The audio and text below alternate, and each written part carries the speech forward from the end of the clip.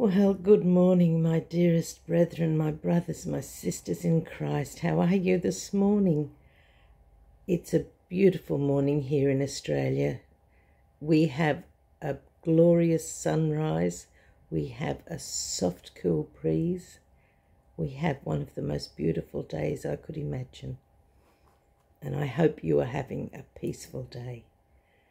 I want to read you, this was opened to me this morning, and I thought this is a message for today. No matter what you're going through, and I know the time is close and we are getting impatient,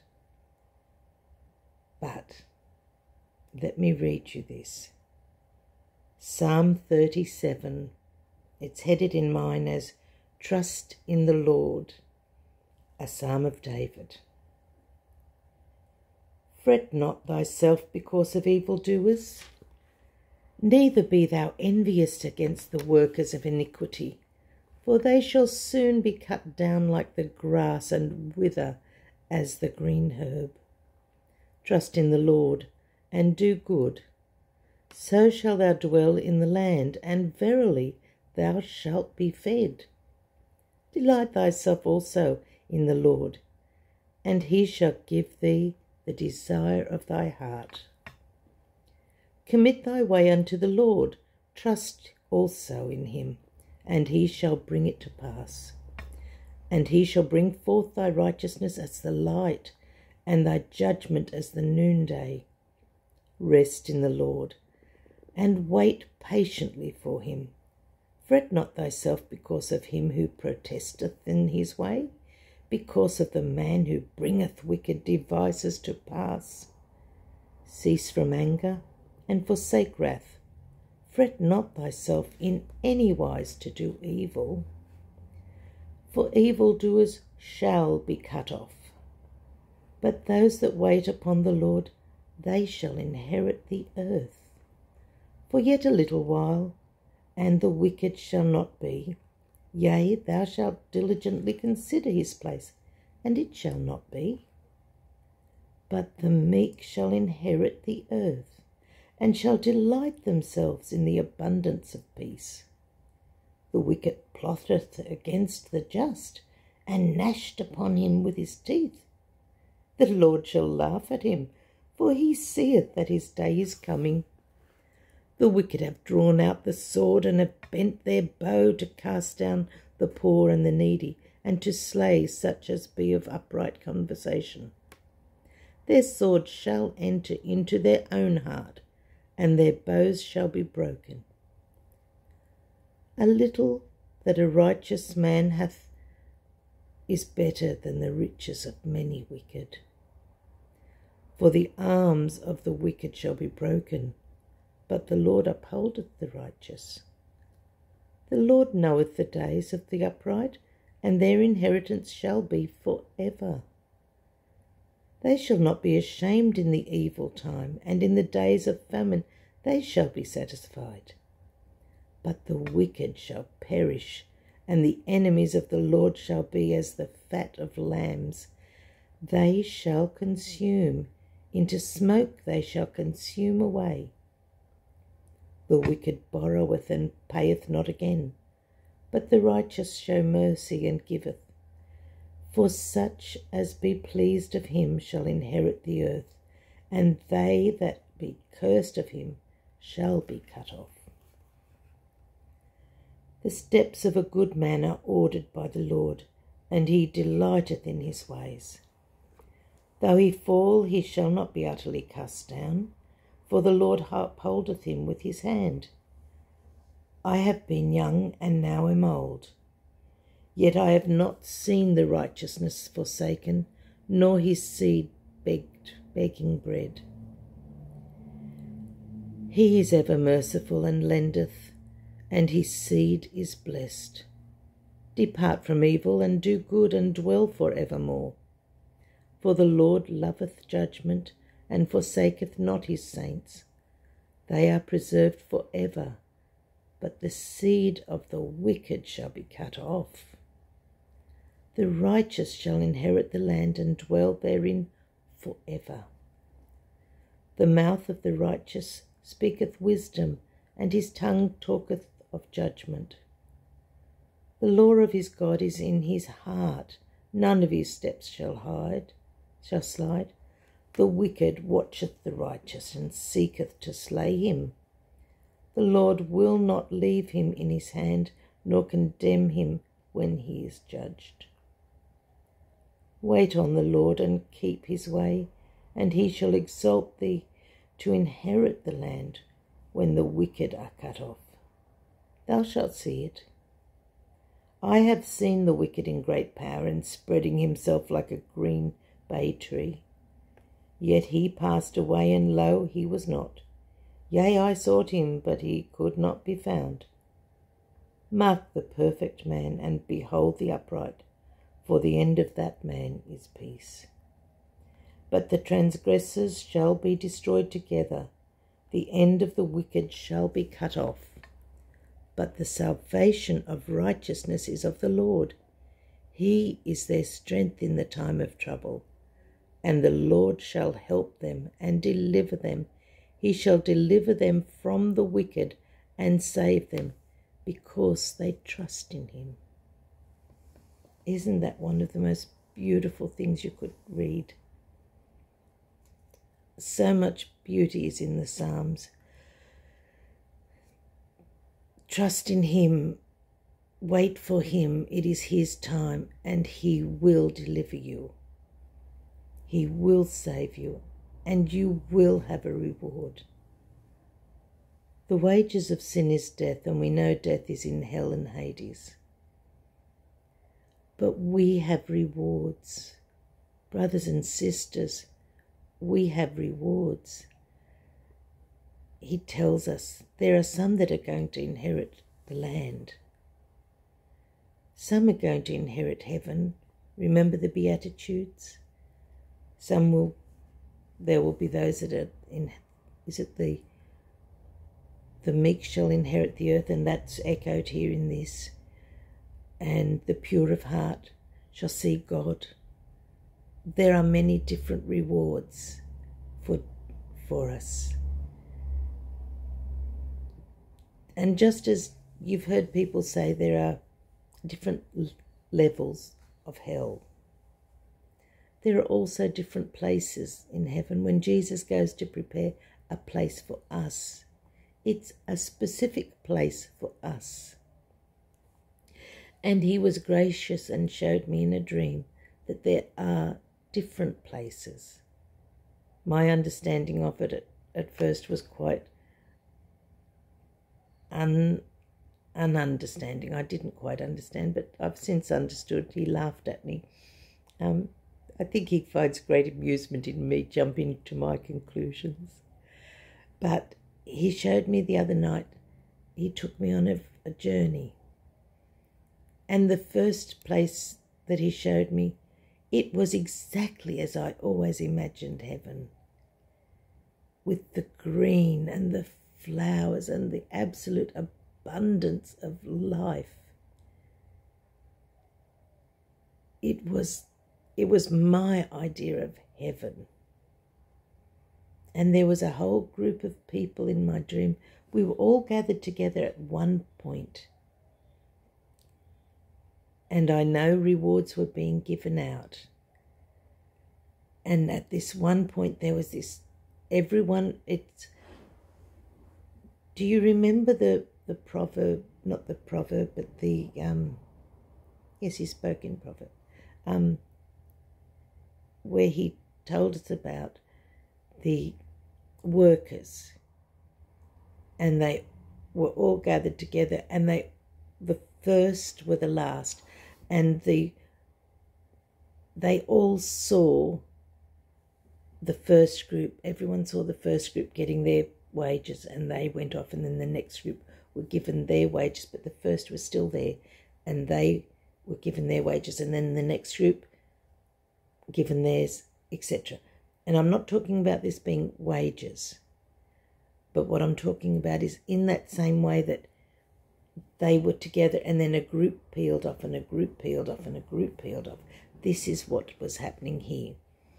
Everyone was together. And the first group went into this, what I call my heaven.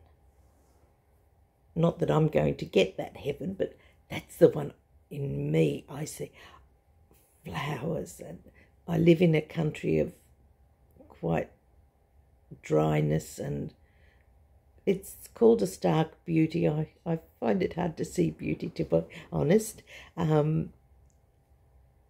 But many people see this as a beautiful land. I see it as miles and miles of nothingness. Green to me here is not what I've... In my dreams, I see green as being something incredibly lush. And in Australia, green is a brownish colour, really.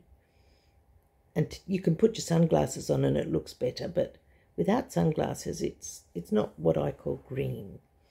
But this first part in heaven, it was exactly what I wanted. But I was still staying with the group going, so for me it was like, oh, I want to go there. But moved to the next location. Everything was beautiful in heaven. But this next place was less green, more open fields, still beautiful, rolling hills and just less bulk of green and bulk of plant. It was more open, and the plants were smaller and more, I guess, like just rolling fields. It was beautiful. And a whole heap of people were so happy, and they were going in there. Then we moved along a bit to another. It seemed to be like an opening we went through. We stayed on this side, and it was like a misty cloud, that a big circle opening happened, and you could see into it. And so each group went into this scene. And each time we went down, and the next scene was rather than a green area, it was all in beautiful ochre colours and yellows, and it was absolutely beautiful, but there was less green. And then this group of people went in there, and then we got to another one. I knew there was many, many more, but we got to this, what I'm calling the last one. It's the last one I saw. And it was, I guess, it was like probably a tropical island or something. It was large amounts of sand, beautiful rolling hills of sand, and I think there was an ocean there, and it was, I don't know, but it was sandy and sandy. It was beautiful. And people were going in there very happily. I imagine they were surfers. I don't know. Or people that loved the sand. I don't like the sand. And there I thought I was being left there. And I said, oh, please don't leave me. And I was shook. I don't want to stay here. And God was beside me. Jesus was there. And he smiled at me, that knowing smile, as if, oh, Robin, what are you've got it wrong again. And he just laughed at me. And then I woke up. But then he took me to different spots all over the Bible. I can't show them to you because it was just coming and coming. But remember, I think the easiest one is the Beatitudes. Remember how everyone gets a different place, a different gift. Some are inheriting heaven, some are inheriting the earth, all the inheritances are different. There are different places, and we all have different desires, we all have different beliefs in what is beautiful to us. And it's, see, for me, it would be absolute, it would not be heaven for me to be in a place of sand and no green. I really, really want the green. And for somebody else, that dense green and garden-like life would be horrible. They would want that wonderful outdoor expanse of sun, surf and sand. And mind you, there is no sunburn, there's no uncomfortableness. There is nothing bad in heaven. So it's the perfect of every situation. And here we are. He tells us we all get our inheritance, but we also get our heart's desire. So those of you that are desiring, saying, oh, I really don't want to go to heaven if it's going to be like that. It's not like that. It's different. There are so many different places in heaven, and he goes to prepare a place for you. Right? And he gives you your heart's desire. It's all up there. So you surfy dudes, you've got your surfs. You people that love the rolling fields and love to go wandering in the rolling fields, it's for you. You people who love that lovely closed-in trees everywhere, grass up to your ankles, flowers everywhere, it's for you. People who live in deserts, who absolutely love the desert but don't want to be dry, it's for you. The perfection of every landscape is there. Your heart's desire is in heaven. It's beautiful for you. Your heart's desire is there, and he has made a place for you and for me. I saw my place, and I saw your place. But there's many, many more. Those of you that I haven't spoken of what your desire is, I knew there were many, many more places. So think of what you want, and it is there without any of the bad stuff. So you're going to go and have a picnic on the grass or on this beach. There's going to be no insects that are going to come and nip you. They might come and have a chat to you. I don't know. If they're there, they're going to not harm you. They're not going to disturb you. Maybe they'll sing to you. I don't know. But it's going to be perfection. There is nothing that you do not want there. So that's what I wanted to tell you about. But I'll read you Psalms. He says, be patient, wait on him, because it's all going to happen. And he will deliver you. And he said it's coming. He's coming. And he's coming. Hold on, put your trust in the Lord, and get ready. A day, a week, a month. Don't tie yourself down to times. Be excited. Look every day. Every day, he said, be ready. In season and out of season. Be ready. So let's us just look for him, because he is coming. And he comes with his reward. And his rewards are great. So God bless you. Keep enthusiastic. Yes, we're going to see the wicked do wickedly. But remember, he has told us they will. But he's told us what he will do to them. And he said, keep your patience, delight yourself in the Lord, and he shall give thee the desires of thine heart. And he will. This life is but a vapour. It is here and then it's gone. But the soul we go to the Lord is forever, and our desires of our heart are given to us forevermore. Don't worry about this time. And it's very, very short. You see it all around you, my loves. You know in your heart there's not much time left. The wicked will do wickedly, but you do well. Keep your faith. Hold on to what you have. Strengthen it.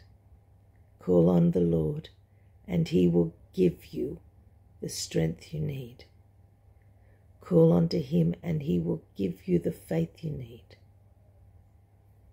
Hold on to Him, because He has already given you the grace you need.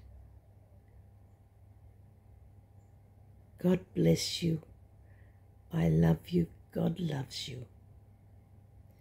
And remember, Jesus loves the little children, all the children of the world. You're one of His children, and He loves you. God bless you. Bye for now.